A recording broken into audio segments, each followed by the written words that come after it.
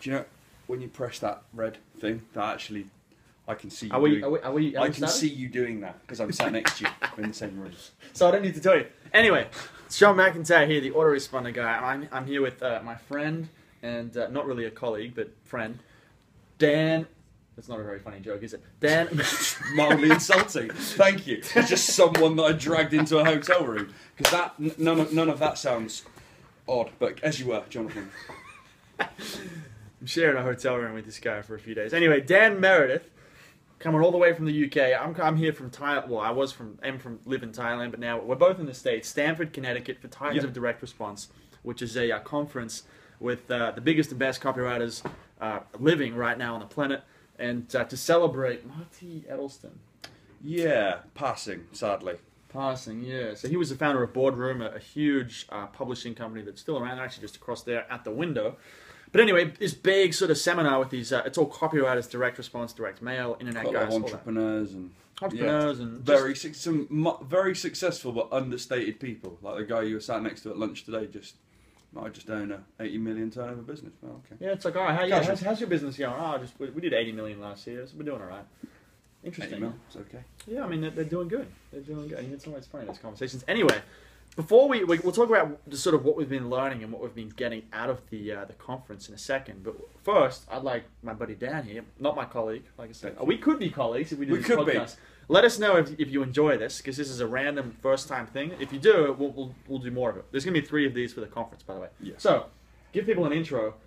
Give the listener, because we're going to talk to one person, not a group of people. Give the listener an intro on who you are, what you do, and the story. Name's Dan Meredith. My online business is IamTheFitnessCopywriter.com. Have a real bricks and mortar fitness business too. Learned about copywriting, direct response, email marketing, all this stuff I started mid-December last year from a guy called Paul Moore. Paul actually introduced me to this individual seated on my left here, the likes of Ben Settle, Andre Chaperon. Basically, I went full-on crazy into it. Ended up getting a job working for a guy called Ryan Levesque. You should look him up. He's one of the top sort of funnel specialists online right now. And through one of Rob's friends, your friend Rob Hanley, who I met, he helped me get my consultancy career off the ground. So basically, I've gone from 0 to lots in the online world, from just being me, literally. Probably I'd say like a power networker. You are a legend of a networker, right? We'll give you that. I'd probably say struggling to make ends meet with the online stuff, like 9 months ago, to kind of a couple of businesses, having staff, just really dived sort of deep into it. So yeah, so this kind of event was for me, kind of almost kind of I'd heard of these names, I've read their stuff, and me and you were talking on Skype with our sort of bi-monthly catch up / man chat / business man chat. Let's go with that. Well, let's talk about that now. Not the man chats. About who's here. So we're here with. We'll go through the sort of stuff they've given us in a second, but we had Brian Kurtz, who's the director or founder. He's one of the founders. Vice president. Vice president. Yeah. Okay, vice president of Boardroom, which is this company by Marty. We mentioned him a minute ago. Huge direct response company. They employ the best copywriters in the world to write their packages, all that sort of stuff. If you're familiar with copywriting. Just had a coffee, that's why I'm talking so fast. If you're familiar with copywriting and writing sales letters out by hand, we're talking like the biggest and best copywriters on the planet right now here today. So we've got Brian Kurtz kick things off. Yep. We had Dan Kennedy. Then we had was it Mount Rushmore? The Mount Rushmore of copywriters. So the 4 best copywriters, right? Yeah, 4. All these guys do and try and beat each other's previous bests. So it's like having the best possible. They're like 100-meter sprinters. They're always trying to outdo each other by a fraction of amount, which can mean like tens, if not hundreds of thousands, if not millions of profit. And these guys are just, I've got to be honest, a real interesting bunch on that stage. I mean, they're some seriously extroverted characters. Some people you'd walk past and you wouldn't. You just look like a guy who's doing some hardware shopping or something. And this guy's worth like tens of millions. That's the funny thing. Some unusual, not unusual looking, but just like when you meet especially successful business people, often they just look like normal people. I mean, which is, once you've kind of met a few, like you realize that it makes sense. Like, what else would they look like? But sometimes it's like, oh, this guy's like really, he's one of the best copywriters in the world, and he looks like your dad's friend. Yeah, you'd catch him at the bar drinking a beer or something. Yeah, normal people. So anyway, then we had Gary Bencivenga. Yeah, which to be fair, he's kind of, all the guys here rate him as their influence. One of the best. And I'd never seen him speak. I'd read some of his stuff, and I've got to be honest. I started reading him. He's a very unassuming guy, nice guy, very, I'd say, not softly spoken, but very, very articulate. Just a nice guy, I would say. And then the stuff he came out with, to be honest with you, I mean, he's a guy who is a true wordsmith, a real craftsman with language, and yet he gave us, I think it was 21 tips, and I'd say only about 3 of them really relate. Maybe 4 were actually about copy and the structure. It was a lot of business and life lessons, and that's what I've got so far from today. Is they talk about the techniques of how they do it, but they ended up talking mainly about life. And we got 4 minutes. That's great, because do you know what I see he did there? For those of you who are not in copyright, that was probably called a pattern interrupt. So what he did there, did the equivalent, just smash through. See that? I might just go a little closer. But yeah, thank you, Jonathan. Good job his muscles aren't too big. No. But anyway, so we had Gary B. Gary B, he did his thing.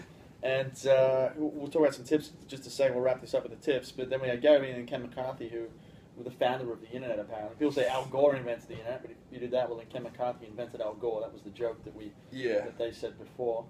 But all right, well, let's to finish this off, because we're going to do a couple of these videos, right? We're here for another few days. We've got an amazing day tomorrow planned. Then we get dinner with a whole bunch of these legends tomorrow night. We've got I can't. You know what? I mean, we're lucky. We kind of got some good friends, and obviously we've done work with some good people. But yeah, the list of people we're sat with tomorrow is.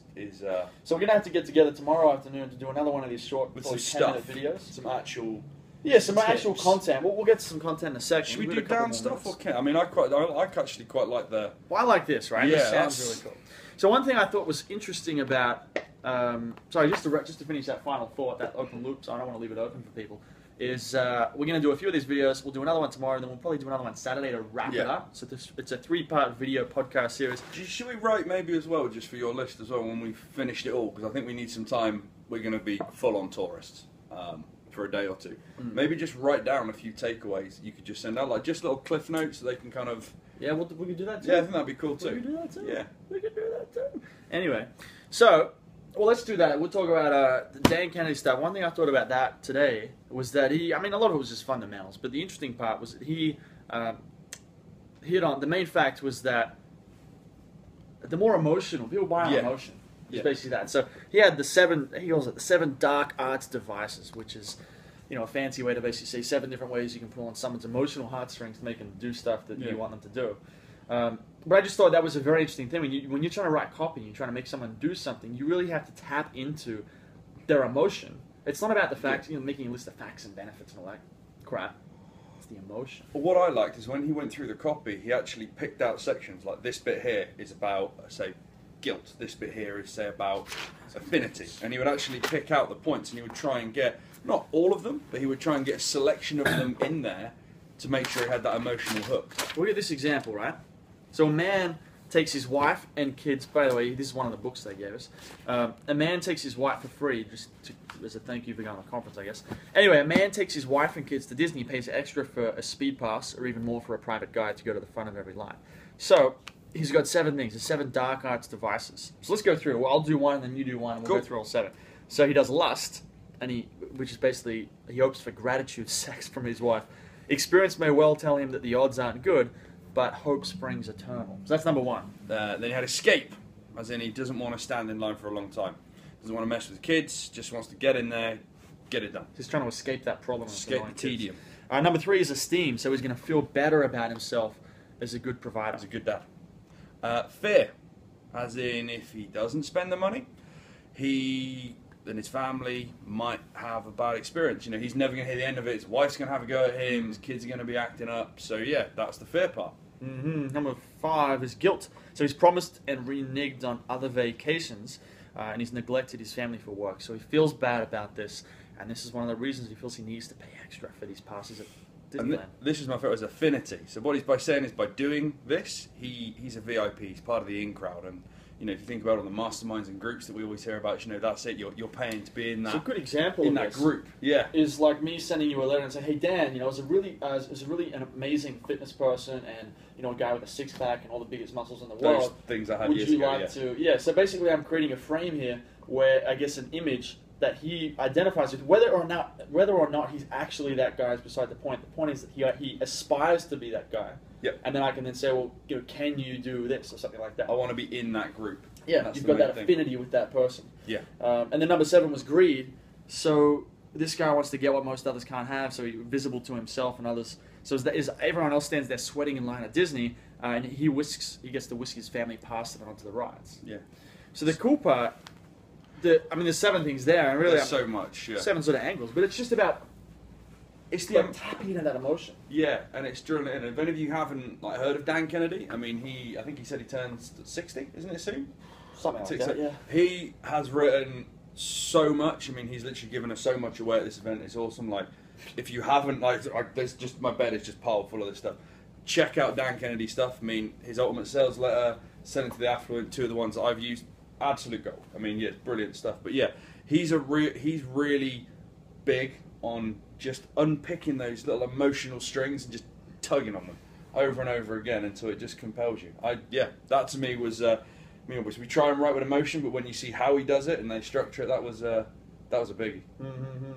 So the takeaway then for this little talk that we've very quickly put together, no planning at all.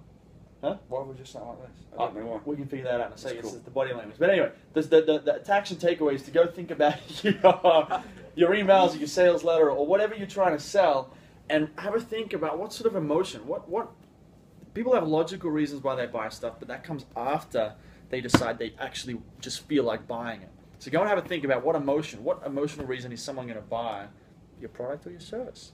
And I think, that's a good end. I think tomorrow, so we're obviously going to touch on other things, but how these guys get to that, as in how they figure out the emotion, like what they do to get to that point before they write copy, I think that's something that I didn't realise how deep they went. So I think actually kind of giving them a bit of a heads up into... We could go about this all day. So who we got tomorrow? We got Perry Marshall in the morning. Perry Marshall.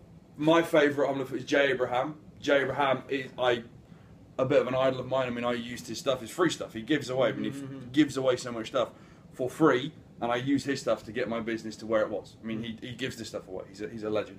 I And then Fred Katona, I think he's a billionaire. He's the radio guy. Line. Is it the radio guy? Yeah. Too many people. Anyway, so lots of cool stuff coming to our. We're going to tune in again with a video like this. Perhaps it'll be a bit more practiced because this Less one was very tired. rough. Less tired. Less We just tired. dropped a coffee. We're about to go out for dinner and hang out with some of these guys. So we'll see you again tomorrow for another Titans of Direct Response summary. And Nice until to meet then, you. peace. Oh, really? No.